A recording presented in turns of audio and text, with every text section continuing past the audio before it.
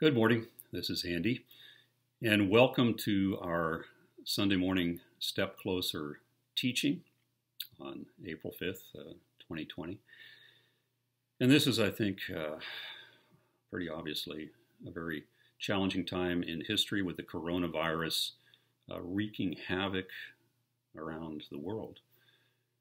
And this past week, that all became very personal. As I think many of you are aware, our dear brother Bruce Mays tested positive for COVID-19. That he'd been battling a fever for a period of time. The doctor thought it was the regular flu, so the doctor prescribed Tamiflu. But last Sunday afternoon, Bruce began experiencing shortness of breath, and the doctor said to immediately go to the emergency room. Bruce then was admitted to the hospital down at Kaiser in Santa Clara, and has been basically fighting for his life.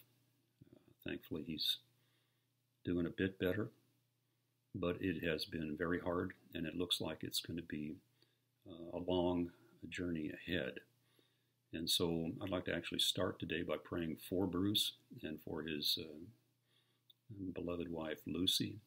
Obviously, if you're married, you're not going through this alone. Yeah, Bruce is suffering, but in some sense, Bruce and Lucy are a four-legged creature going through life together. So let me open with a word of prayer for both Bruce and Lucy.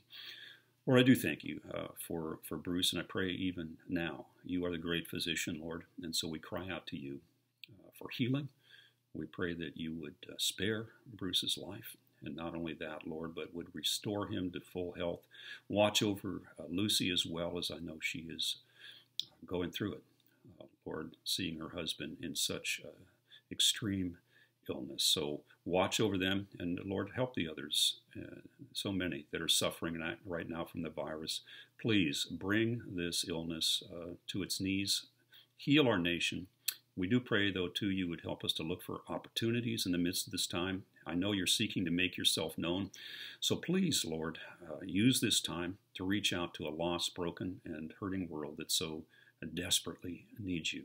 And we pray this in Jesus' name. Amen. Well, to switch gears, even though Bruce is heavy on my heart, I think most of you know we are currently going through Paul's letter to the Corinthians. We're going through 1 Corinthians right now. Later, Lord willing, we'll get to 2 Corinthians. And last week, Dave Thorne did a wonderful teaching on 1 Corinthians 8. And today I'll be doing 1 Corinthians 9. But last week, Dave taught us on a subject that I think probably most folks found a little bit, what in the world does that have to do with me? It seems like it has no personal application, which is to say the Corinthians had apparently written to Paul and with some questions. They'd asked him earlier back in chapter 7, some questions about marriage. They'd also asked him about meat sacrificed to idols. Now, to the best of my knowledge, at least in a literal sense, there are no temples around where they sacrifice animals and then eat the meat today. But back in Corinth, they would sacrifice animals and then they'd sell the meat at the local meat market. And so the Corinthians were saying, well, should we eat this meat that's been sacrificed to idols? And Paul said, look, you have that right. You can do that because basically it's just meat. Meat is meat. If it's sacrificed to an idol or not, it doesn't matter. You have that right, but you need to start considering how others might view that behavior if you exercise that right. Perhaps, somebody from a pagan temple will see you and think, oh, you're one of us. You're part of my pagan temple. Or maybe a new believer will see you eating meat that's been sacrificed to idols, and that new believer will go, oh no, that brother in Christ is still tangled up in pagan religion. So the real question is not so much about you exercising your rights, but if people perceive you and their faith is damaged, then you should refrain from exercising your right. It's not about you. It's ultimately about Jesus seeking to make himself known. And if exercising your rights helps to draw people to Christ, great. But if exercising your rights might damage the faith of someone else, then don't exercise your right. Don't eat the meat sacrificed to idols. Now, this in some ways goes very counterculture to the world in which we're living. This is a culture that is all about your rights. I was reading Ray Stedman on this. We live in a culture, it's my rights. Nobody infringes on my rights. I'm never going to refrain from, exercising my rights. Now, maybe a bit later, I'll talk a little bit about, I think our culture is confusing appetites with rights. I think somebody said that at some point. People confuse their rights and their appetites. They think just because they have an appetite, just because they have a desire, just because they have a craving, that they therefore have a right to satisfy and gratify that particular appetite or craving or desire. And so people in our culture always want their rights, always want to exercise their rights, but really in many cases they're also confusing their appetites and trying to make them into something more noble than they really are. Now, perhaps talk later about that. But Dave gave this wonderful example. I don't think it was wonderful to go through, but it was a wonderful example of one time going to a fast food restaurant. And, he got his tray of food, sits down at a table. Some other guy comes up with a tray and goes, "You're sitting at my table. Didn't you see my backpack?" Blah, blah, blah, blah, blah. And it was all, I think Dave used the word nasty. And then the guy goes and sits at another table and bows his head and starts to pray. And, Dave goes, "What a hypocrite. Here he is acting like he's a follower of Jesus. And he's going, 'My rights were infringed upon.'" And he starts unloading on Dave. So, yeah, maybe the guy did have a right to that seat, but the way he exercised that right was not a good witness of Christ. And that was actually, I would say, somewhat convicting to me as I was searching through my own memories of one time when we were doing church planting in Berkeley back in 1980, 80 to 86. I took the kids out to the park. They were, 2, 4, and 6. We had 3 kids. And we're at the park, and this guy is there with his dog, and the dog is not on a leash. And the rule is, if you're there, you have to have your dog on a leash. Well, the dog comes up and is very aggressive and barking, and I'm grabbing my kids trying to protect him from this barking dog, and the owner comes up, and I just unload on the guy. "What are you doing? It is my right to be able to come here with my kids, and you need to be following the laws, and look at my kids, how you up, blah, blah, blah, blah, blah." Well, I leave, and I start thinking to myself, you know what, that guy is going to show up in my Bible study. And no, he didn't, but I was really praying about it. And a couple weeks later, I was outside working on our house, painting the house, and I looked down, and here's the guy walking on the sidewalk in front of my house with his dog, still not on a leash. And I yelled down, I go, hey man, you remember a couple weeks ago, I really chewed you out. I am so sorry, man. I just really blew it. Please forgive me. I am so sorry, making amends. And the guy said, "Oh, no big deal, man. Not a problem, not a problem." But I realized, I may have had the right to have my kids at the park and not be accosted by some, mean dog. But the way I chose to exercise that right was not a good witness of Christ. So the point Paul was making in chapter 8, and that he's now going to continue in chapter 9, is that even if you have rights, it's really more about whether exercising your rights is going to bless somebody else or not. Okay. Are your rights more important than somebody else's being blessed? And the answer is no. There are times to set your rights aside if it would, in fact, bless somebody else. Now, what he's going to start saying here is, look, I'm an apostle. And he's going to say, I have certain rights as an apostle. And kind of spoiler alert, most of what we're going through is, I've got my rights as an apostle. And let me prove to you, I've got rights as an apostle. But the spoiler alert is at the end, he's going to say, even though I have those rights, I'm not going to exercise them because I don't think that would bless you. So he's going to shift it from this discussion about the right to eat meat or not eat meat or whatever, and he's now going to shift it over to talking about himself. So he says in chapter 9, verses 1 and 2, am I not free? Am I not an apostle? Have I not seen Jesus our Lord? Are not you my workmanship in the Lord? If to others I am not an apostle, at least I am to you, for you are the seal of my apostleship in the Lord. He says, look, am I an apostle? Of course I'm an apostle. He says, I have seen the risen Lord. The idea is Jesus appointed me to be an apostle. That's what Paul is saying. He's not some self-appointed apostle. He hasn't conferred this office on himself. God appointed him. Now, if you're in the military, let's say I go to a military base and I start telling everybody I'm a general. You know, I've never been in the military. If I start walking around, everybody's going, you know what? The only way you become a general is if some superior authority commissions you, appoints you, gives you that office. Right? If you're just a self-appointed person going around, you've got no authority and you've got none of the rights that go along with that position of authority, of being a general or whatever it happens to be. You need to be appointed by a superior authority.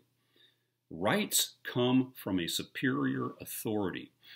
The writers of the Declaration of Independence, or the signers, Jefferson wrote it, but the signers, it says in there, we hold these truths to be self-evident. Among them, that all men are created equal, that they are endowed by their Creator with certain unalienable rights. Among them are life, liberty, and the pursuit of happiness. Each person is endowed by their Creator with certain rights. The founders of this country recognize this. You just don't make up right. I've got rights. I've got rights. Has God given you that right? If it comes from an authority greater than yourself, then you have that right. If it's just self-manufactured, it's like me walking around claiming to be a general. There's nothing to it. It's just delusional thinking. Okay? Now, Paul, you know, if we look in Scripture, in Acts 26, it's like, well, okay, Paul claims that he saw the risen Lord and by implication was appointed to be an apostle. In Acts 26, Paul is giving his testimony, making his defense before Festus, the Roman governor, and King Agrippa, the Jewish king. And in the course of that, he recounts when he met the Lord on the road to Damascus. And at that point, the Lord said to him, I will appear to you, delivering you from your people and from the Gentiles to whom I am sending you, to open their eyes so that they may turn from darkness to light and from the power of Satan to God, that they may receive forgiveness of sins and a place among those who are sanctified by faith in me. He says, I have delivered you from the Gentiles to whom I am sending you. The word sending in Greek is the word apostolo, from which we derive our word apostle. Apostle means to be sent. You have been commissioned. The Lord himself commissioned Paul to go to the Gentiles. Paul says, look, I have seen the risen Lord, and he told me to go. He gave me the authority, and I also, as we'll find out in a minute, now have rights because I have a position that was given to me by the Lord. He also says, look, are you not my workmanship? The idea, and I think Ray Stedman brought this out, the idea is if you really have been commissioned by God, if you really have been appointed by God, your ministry will have fruit. There will be something that comes from it that is godly. Jesus says back in the Sermon on the Mount in chapter 7, talking about good and bad teachers, he says, you will know them by their fruit. A good tree does not bear bad fruit, and a diseased tree does not bear good fruit. You may not see it over time. People may claim to be ministers of the gospel. They may look pretty good for a while, but over time, they will bear a certain kind of fruit. If they are a true teacher come from God, that ministry will bear good fruit. If they are a false prophet and a false teacher, that ministry over time will bear bad fruit. And Paul's saying, look, I was appointed by God, but guess what? My ministry has borne fruit. And then he says to them, if to others I am not an apostle, at least I am to you, which is to say, you guys are part of the fruit that has come from this ministry. He says, I may not be an apostle. Other people may not see me as an apostle, but you should, because you're part of the fruit of the apostolic ministry that was given to me. That's what Paul is telling the Corinthians. Okay, so it's an interesting kind of thing. He's starting and saying, look, I'm an apostle. The Lord appointed me. My ministry has borne fruit. Now he's going to shift a bit, and he's going to say, well, there's probably other people that are going to argue with that position, or they may argue that I have rights because I'm an apostle. I think Ray Stedman said a lot of times, sometimes people want to look at preachers as parasites. You're just kind of sucking money out of people's pocket. And, maybe a bit later I'll talk in greater detail, because I do think there are some people who masquerade as ministers of the gospel who are really not. But he's shifting now, and he's going to say, listen, with my apostleship, there comes certain rights, even though people may argue whether I'm an apostle or not. He says in verse 3, this is my defense to those who would examine me. Do we not have the right to eat and drink? Do we not have the right to take along a believing wife, as do the other apostles and the brothers of the Lord and Cephas? Or is it only Barnabas and I who have no right to refrain from working for a living? He says, look, do we have the right to eat and drink? Of course we do. It's kind of like, it's just plain as the nose on your face. We have the right to material support. If we are apostles, if we've come and our ministry has borne fruit among you, then we have the right to be materially supported. It should be as plain as the nose on your face. Now, this particular nose of mine, it may just seem like it showed up on my face, but it's actually a family nose. My mother's got this nose, and her grandmother had it. So, but he's saying, look, it should be as plain as the nose on your face, that if you have been appointed by God, your work is bearing fruit, that you have the right to eat and drink, to be materially supported by the fruit that comes from that ministry. And he says, do we not have the right to take along a believing wife, as do the other apostles? Now, he's single, but what he's trying to say is, look, this applies not just to single guys. He goes on to say, like, Barnabas and me, we're single guys. It isn't just you should support single guys who are ministers of the gospel, but you should support the person and their family, right? So he says, if these apostles are bringing along a believing wife and kids, well, then it isn't like you just provide enough money for the dad to eat.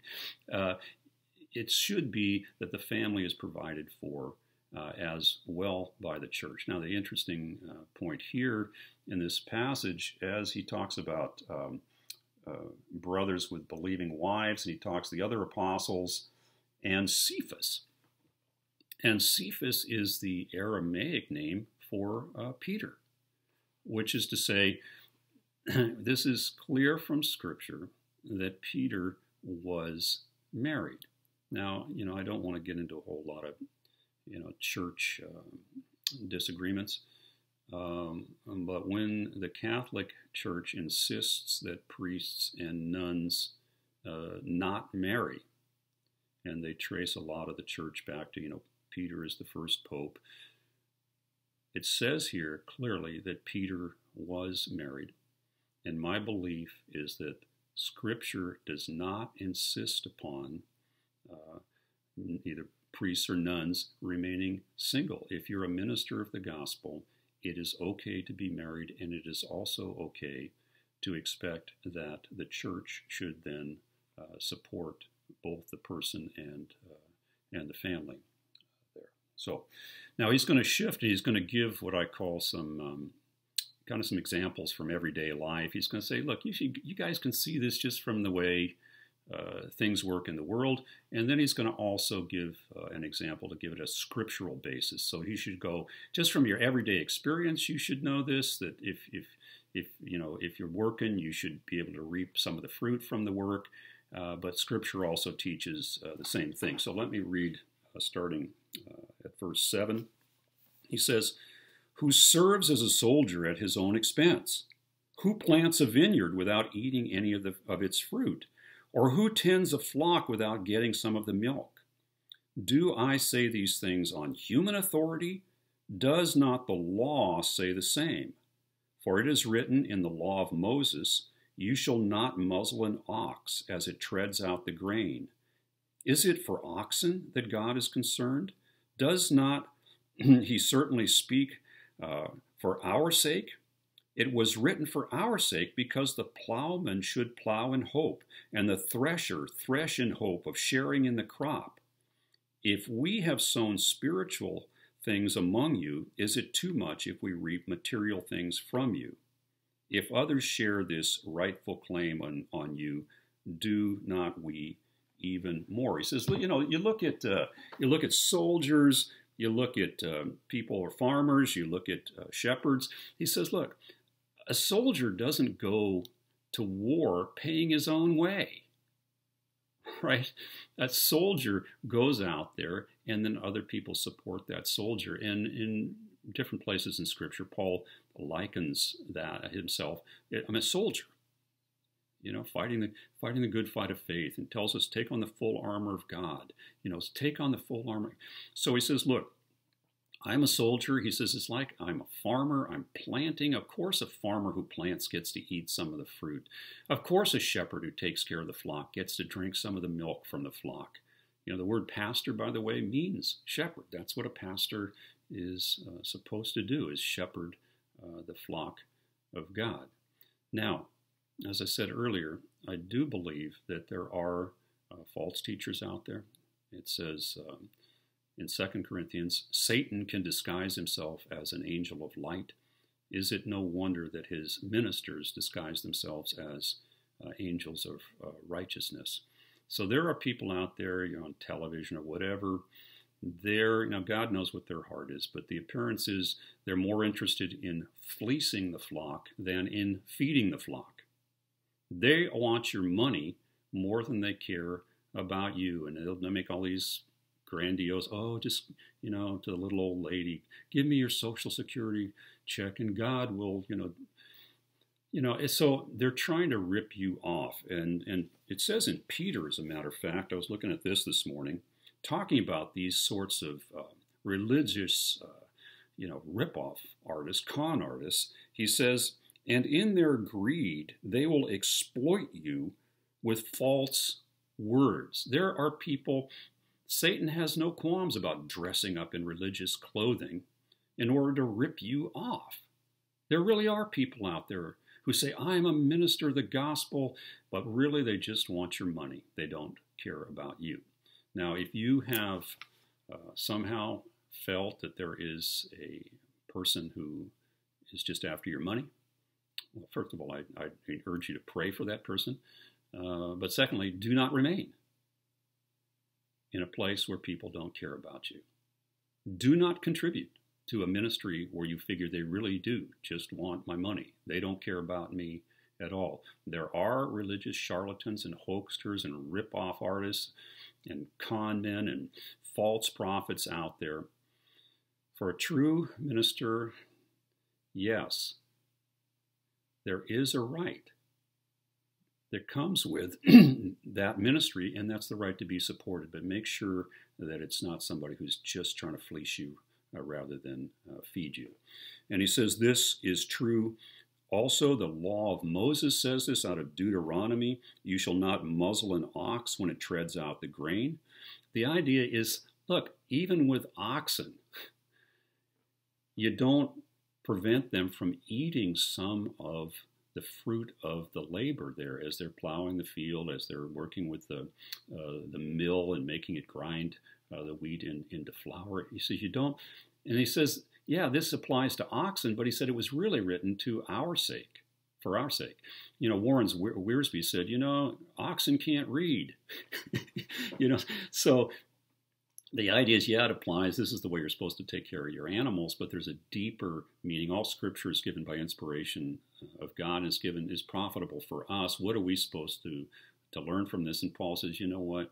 What you're supposed to learn is, if somebody is ministering, they have a right to some of the material things. It says, if we have sown spiritual things among you, is it too much if we reap your material things?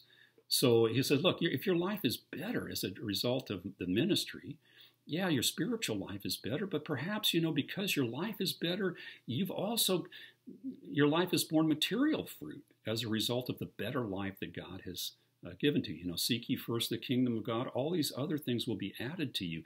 If you've sought first the kingdom of God because of the ministry, and you have been provided for in other ways, he says, you know what? I have that right to reap some of your material benefits that you've had there. So, now to kind of conclude this off a little bit, he goes on to say, okay, he's gone through this big deal, proving I'm an apostle, I've got my rights, you know, I should be able to reap some of your material benefits, you know. But the larger principle, as I said earlier, it's not about exercising rights. It's about blessing other people.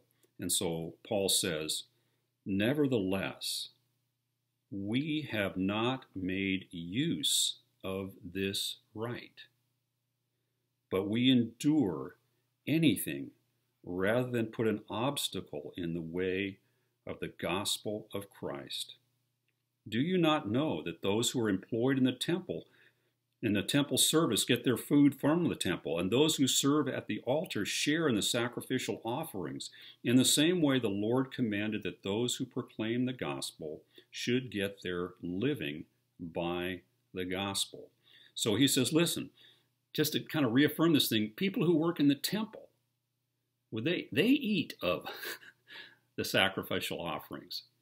He says, we see that those who serve at the altar, but he says, you know what? Nevertheless, we have not made use of this right, but we endure anything rather than put an obstacle in the way of the gospel of Christ. He says, look, I have this right. Yeah, even the guys who are at the Jewish temple, they eat some of the stuff from the sacrificed animals. He says, but I know that for the gospel's sake, Paul went off and he would be a tent maker. So he was in Corinth, he was making tents, he was working. He says, I had the right to be supported by you guys. And I knew that that might damage your faith if I insisted that you give me money for doing what I was doing there. And so Paul says, I set my right aside in order that somehow the gospel might be more effectively communicated to you. Now, the point for each one of us is, again, in a society that is insisting so frequently on its rights and exercising its rights, we need to replace that mindset, that worldly mindset, with a godly mindset. And that mindset is, it's about Jesus making himself known. And that involves blessing other people. Sometimes we may need to set aside our our rights. But the focus should not be on me and what's my rights and you're infringing on my... That's the wrong focus. The focus is it advancing the cause of the gospel? Is it making Jesus known? Is it bringing somebody else to faith in Christ? If that's the focus, then the rights are secondary. And for each one of us, I would suggest the next time you might get in a situation where you're feeling like, well, somebody's violating my rights, or I have the right to do this, to stop for a minute and pray and say, God, I do have this right, but what is going to help to draw this person to faith, to strengthen them in their faith, to encourage them in the faith? And if it involves me setting my own rights aside, help me to do that by the power of your Holy Spirit. Let me pray. Lord, I do thank you for this passage. I thank you for the message that, yes, we do have rights, Lord, and yet there are times when you are asking us not to exercise those rights if it would be a blessing to someone else. You say that by this all men shall know you're my disciples, if you have love for one another, and help that love to be genuine, Lord, that selfless, self-sacrificial love, whereby you're drawing lost, broken, and hurting men and women to yourself. And I pray this in Jesus' name.